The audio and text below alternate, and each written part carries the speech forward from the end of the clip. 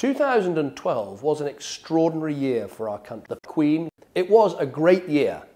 This government is dragging our country down by 1/4 since we came to office.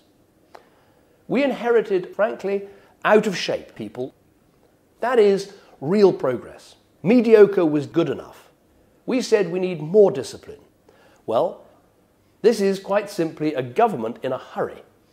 And there's a reason for that. So when people say we can slow down, we're saying no. We can't win.